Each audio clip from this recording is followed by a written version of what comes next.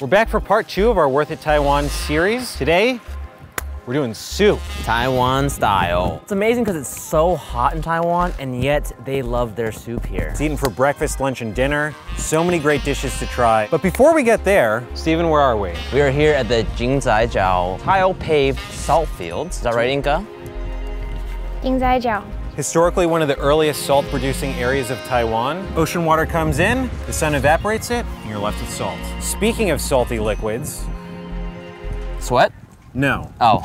We're doing soup. Today on Worth It, we're gonna be trying 3 Taiwanese soups at 3 drastically different price points to find out which one is the most worth it at its price. It's so windy. The typhoon just passed. We're heading a little bit north of the city of Tainan to where, Inka? We're going to Jiayi to have some fish soup at Lin Chongming Yu Tang. Ling is my last name, and Chongming is smart. So we're just going to like the smart version of me fish place. That'll be an extra special treat. Taiwan is very hot. Yes. Soup is a very hot food. Why do Taiwanese people love soup so much? 早期台湾比较困苦，所以大家煮东西就煮汤汤水水，比较喝得饱。这个是我们在地60几年的小吃了，从我爷爷的时代卖到现在，所以我们的特色一次就是煮100人份，你一定要这么大锅才有那个气味。这样一锅的料理，一个人真的是可以完全的享受到每一碗的精华。What kind of fish is in this soup? 我们主要是用的大头鲢鲢鱼，还有鲑鱼。大头鲢它是台湾的淡水鱼，那鲑鱼呢是从国外进口的鲑鱼头呢，这个也是受到很多老饕喜欢的。我们的大骨高汤主要是用猪骨跟清水，从早上8点就一直熬到晚上大概9点的时间关火。我们一边就是准备我们的食材：大白菜、蒜头、洋葱、青葱、飞机改豆腐。再来，我们把每只鱼呢，我们都切成有鱼头的部分、有鱼身的部分，然后下去做油炸。Why is the fish fried and then added afterwards? 在早期台湾那个年代，其实没有冰箱，没有什么冷冻库可以保存鱼。那我爷爷就是选择把鱼油炸以后，让水分减少，加上把它放入菜肴里面，入味以后还可以吸附汤汁。I noticed that customers can come back with their bowls and get more broth. 在我们店里面，这是一个传统，希望它当成是自己的家人一样，在家里就是要吃饱。基本上，其实也是因为有这么多的顾客支持，我们才能一次煮那么大锅，就有点像绵绵不绝的汤，才能大家一起 share。Oh, yay! 谢谢。 What's the plate for? For the fish bone. Oh, some fish bones. Is this your beer? Yes, 什么 fish beer? Cheers, Steven. Look at that logo. Fish, soup, beer. I'm blown away. Cheers in Mandarin is 干杯. Is that right? Ganbei. Okay, that was very unexpected. Wow, again. Wow, 1,000 times. Very refreshing. Oh, it is. Give me one word. Wow. So this is the marquee piece right here. I'm just gonna bite into this. This is like a dish that dares you to want something else. You want vegetables? Boom, we got it. You want tofu? Forget about it. You want pork? We got it right here. You want fish? Boom. Fry it? We can do it. Yeah. When she was listing ingredients, it was just like the NBA All-Star game. And here we have the tofu. Next up, cabbage. Y'all ready for this? 然后尤其我们嘉义最大的特色是鸡肉饭，所以很多客人来我们这边都必点砂锅鱼肉跟火鸡肉饭。Turkey rice. I love how this soup with all of this stuff, they were like, nah, you still need some turkey rice. That's right. If there's one thing we learned here in Taiwan, you cannot leave a restaurant hungry. They will assault you with food in the most lovingly way possible. Yeah. It's just turkey meat and fat on a bowl of rice. It's great. If you weren't an adventurous eater, this would seem like a scary bowl of food, but it all just kind of blends into this big soft hug. I don't know. It tastes nice. Dude, it's a kind taste. That's exactly how you say it in Mandarin though. Really? Good eat, right? Good taste. 好吃. Yeah. 好吃 means good eat, good taste, yeah. Let's spread the kindness. Once I finish this meal, it will be so long until I get to eat this again. And that makes me sad. I know, this whole trip is actually just... It's sad. The worst. 谢谢。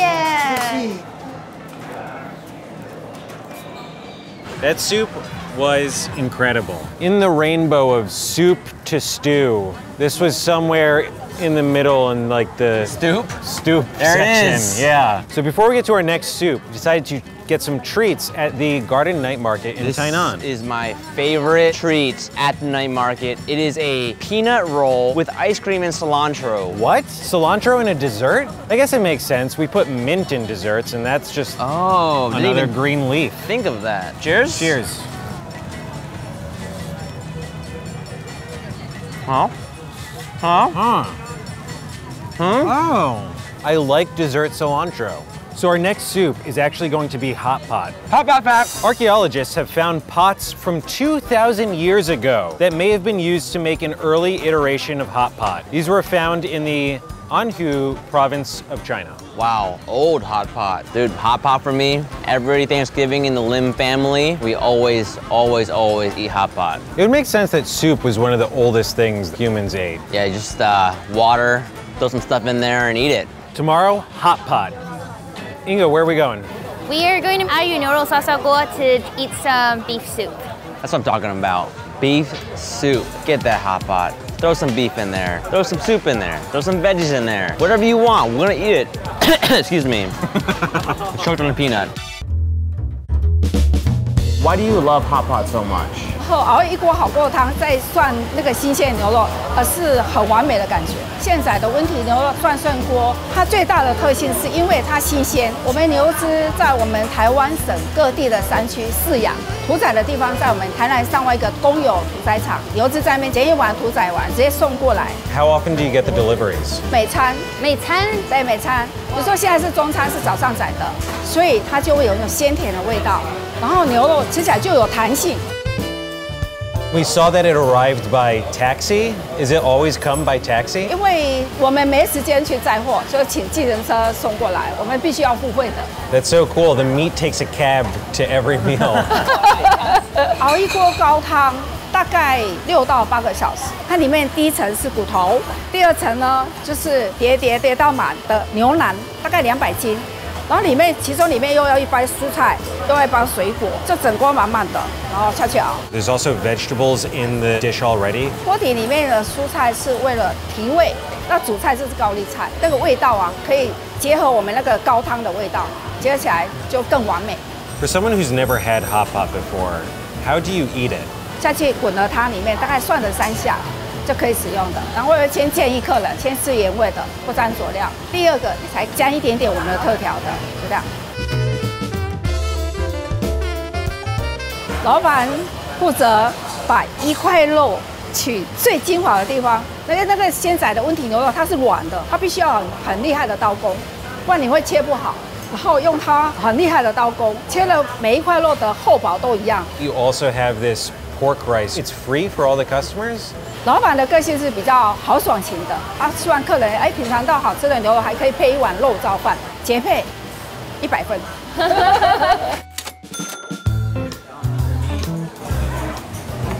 谢谢. We've eaten a lot of beef on this show, but this is some of the prettiest beef I've ever seen. The color is ridiculous. Cold brewed oolong. This is one of the coolest things. It's like tea snow globe, and it's got the net in the top. No way! Cheers. Want to start with this one? Let's do it. The shoulder cap. Cheers, Steven. 1, 2. Wow. Going in. 1, 2. Oh no. This smell is incredible. Cheers. Oh, that's nice beef. We're just getting to eat really nice steak with soup. And you get to eat it the second it's done cooking. I'm gonna try the same piece of meat this time, but now dip it. Shabu, shabu. Ooh. Shabu. That rocks. Can I get in there? Yeah, you All should, right. absolutely. 1, 2, Whoa. 3. It's like you're baptizing the meat. The dip is awesome. Okay. That's doing it right. There's 2 great ways to enjoy beef.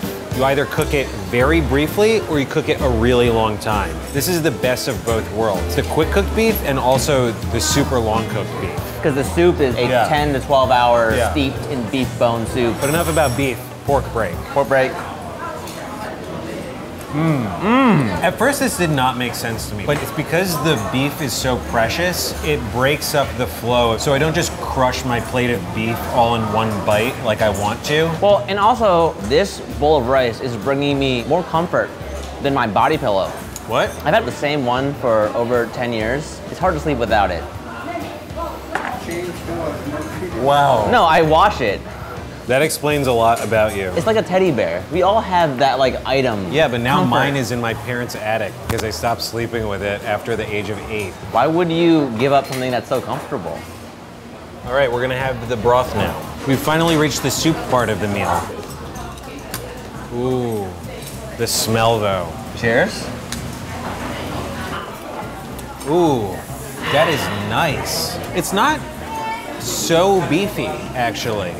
It's got like Fruity flavor. Like Yeah. apples or something. This is the best way to close out this meal. Yeah, it's a nice gentle landing. It's like when you have a delicious sauce and you want a piece of bread to mop it up to get all of the sauce. Here, you just drink the sauce.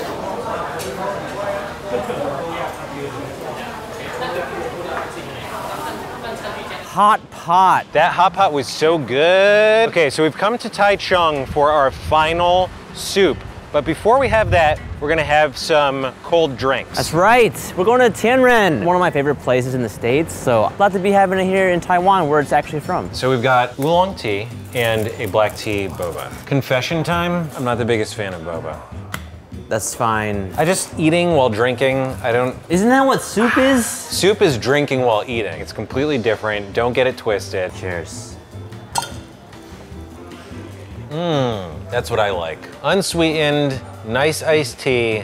That's all I want. Instead of another soup fact, we're actually gonna have a boba fact. Boba fact. Boba tea was invented in the 1980s in Taichung. Oh, some genius out here putting boba and milk tea together. There are controversies around who actually invented boba milk tea. There's multiple reports of different people, so. Interesting. We're now on our way to Gubami, where we're going to see Chef Chen to try her beef noodle soup. The iconic dish of Taiwan. We've had it a few times off camera so far, just for our crew meals and such, and it's usually a very inexpensive dish, $5 or $6 US equivalent, but today's is going to be a little bit more deluxe. It's gonna cost around $30 US, which is a lot for beef noodle soup, but it's gonna be really good. Gubami is beef noodles in Taiwanese dialect. Why do you think Taiwan loves their beef noodle soup so much? It's fast and also it's luxury. You have a big bowl of noodles, soup, and meat. I never really see restaurants can do all three good. I want to do things the best. So when I do noodles, I want to find out the best formula. So we test with different flours for almost 6 months, I would say. We want the noodles to be al dente in the middle, but also the outside can absorb a little bit the soup. We use the Japanese Wagyu beef shank, and also we have a condiment of smoked bone marrow. And on top of it, we have some shabu shabu of the beef shank to give 2 different textures of the meat. What is your background in cooking? Like, where did you come from? I learned in Paris. I traveled to States a little bit and then I come back. I started my French restaurant 10 years ago. Very fine dining. It was my dream restaurant, but it's in Taichung. It's very weird. I think Taiwan people, they like something casual. I want to do something smaller, and now I have a bar, I have noodle shop. I was just trying to do something I like. Yeah. It looks like very refined, but I didn't do it on purpose. I just trying to make it good and then it becomes this way. Look at this. That's not soup. We have tofu skin cooked in some of the beef stock. This is the radish with lemon and olive oil, zucchini, confit and goose fat, some kind of green bean, and beef mushroom deliciousness. I know there's a lot of delicious stuff in front of us. I cannot wait for the soup right now, but I will be patient. Whoa, whoa, whoa. Hold on the soup. That is damn good. Green bean. Oh, I did not think that was gonna taste like that. What? It's a smoky, porky green bean, tofu skin. That looks super juicy and meaty. Cheers. That's the best one. No, this is the best one. No. Zucchini. Confit in goose fat. Every time I eat something green, I expect it to taste like a crisp vegetable, and instead it tastes like a fatty animal. This is awesome. Wow. Finally the beef. Oh! I'm ready to eat some beef noodle soup right now. Ooh, thank you. Smell this thing. I can't believe this. I can't believe this. Yeah. I can't believe this. This is a $30 bowl of soup. Broth, cheers. Okay. I didn't think a beef taste could be refreshing. Yeah. How about shabu? Yeah, let's do the choice cut meat on top. Wow. Very flavorful beef. Okay. Jeez! That is good. I literally just ate a pastrami sandwich in one bite. Yeah. And the juices of the soup just bursting out. Inca, have some. Come.